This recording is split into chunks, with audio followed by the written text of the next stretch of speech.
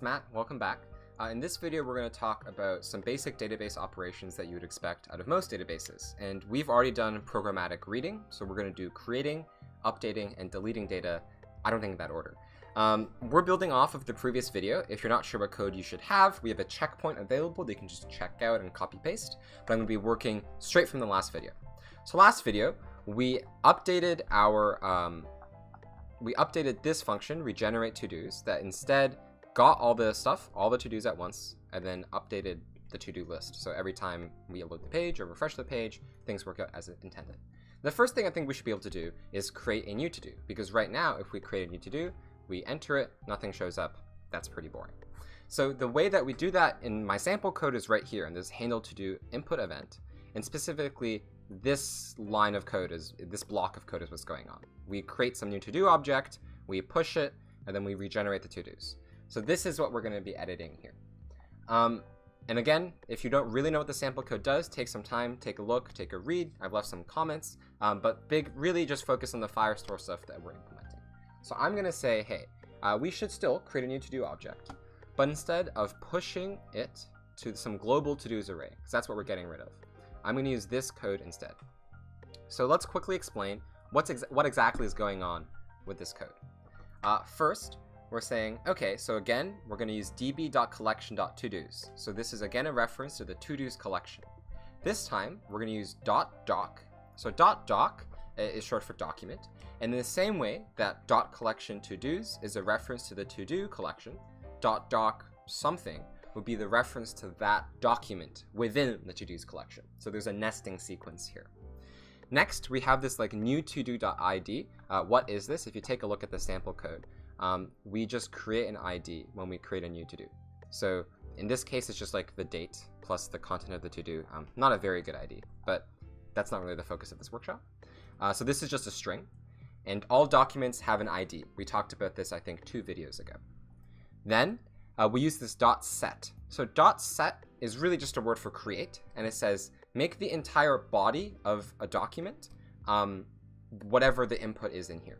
In this case, new to-do is a JavaScript object. So again, going back to the sample code up here, this just creates an object with the keys text, complete, and ID.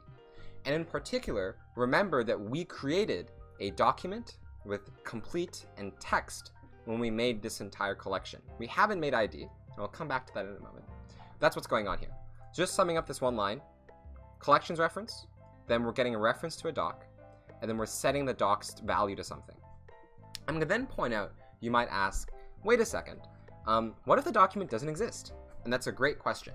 The answer is Firestore doesn't really care. When you use .set, it either, if the document doesn't exist, creates the document and sets the body, and if the document does exist, it overwrites it. That's kind of how that behavior works. Then we have our typical friends .then and .catch. .catch is the same thing as normal, so we're not going to really focus on that. But what's going on with this .then here? So first, notice this underscore. Underscore just means I don't really care about whatever I get given. In this case, it's like the status of the request and stuff like that. But I am going to do something after the set is successful. And in this case, I'm going to regenerate the to-dos. I want to take a bit of time and just explain the logic here, right? So you don't want to regenerate the to-dos until after the document has been updated. Why not? Because if you regenerate the to-dos right at like in between the document request being sent and the document operation actually happening, you might get an old copy of the to-dos and your app's not going to work the way you want it to. This dependency chain, which is you need to have the update happen first before you read it again, is a really common issue that you'll deal with in web apps. And JavaScript's very fancy way of doing this is with this .then syntax and chaining these kinds of requests together. If we take a look here now and refresh our page, now we can add finish homework. We'll hit enter, and you'll notice that it showed up, which is super exciting. In addition, if we head to our console, we can see that a new document has been created with this ID and a text that says finish homework. Great. So now we've created some data programmatically. The next thing I want to focus on is how we can now delete data, right? So if we click this button right here, this button doesn't do anything. Well, what does clicking that delete button actually do? There's a function I made called onNawClick, and basically all this function does is it gets called every time this thing gets called, and with the ID of the document. And that ID is going to be super useful for us in a moment. Luckily for us, replacing this global to-dos thing is actually pretty simple to do. We're just going to remove it and change it with this code, and this code again is in the notes. Here, this is very, very similar to what we did before. We're taking our database, we're getting the to-dos collection, and then after that, we're getting a document with the ID that's being passed in. And instead of using set, we're using .delete. If you can use your imagination, .delete deletes the document. Then we do the exact same process that we did before. Once the document is done deleting, not before, then we can regenerate the to-dos. And if there's an error, we just pop up some error message that says something went wrong. So if I refresh my page, I can now delete finish homework, and then it works. And there was a bit of lag time, and that lag time comes from it having to first delete and then regenerate. I'm going to point out that at this moment, this is not going to work. Why is that? Well, if we head back to our document here and notice that the other one was deleted, we don't have an ID here. We have this ID, but that's not exactly how we wrote this code. So you can manually delete documents too, and this kind of was an excuse just to show you how it's done. If you do this, you can delete the document, and if we refresh the page, it's gone. But I'm just going to add, I don't know, like go to meetings.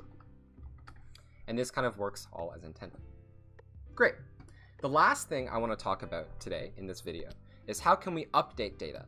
And in particular, the use case we're going to have is when we click this done button, we want this to have a strike through. And in other words, we want to toggle the complete object in some sort of document. So how are we going to do that?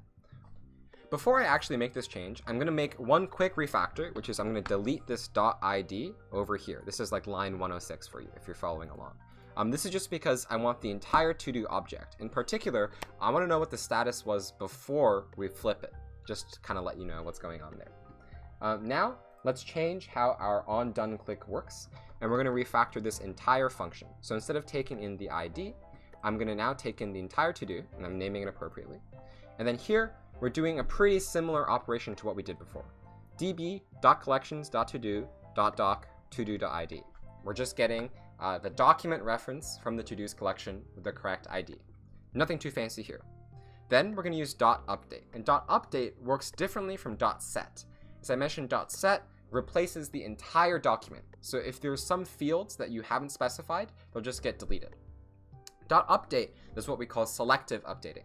So when you pass in an object, and here I'm passing in an object with one key, complete, and the value is just the inverse of its current complete value. So if it's true, it's going to be false. If it's false, it's going to be true. It's going to say, okay, let's go to this document. If complete exists or doesn't exist, it doesn't matter. Just set complete to this. If there are any other things like the text or the ID, don't change those. We don't really care. And this is the functionality that we want. We don't want to change the text of a to-do once we just toggle its complete status.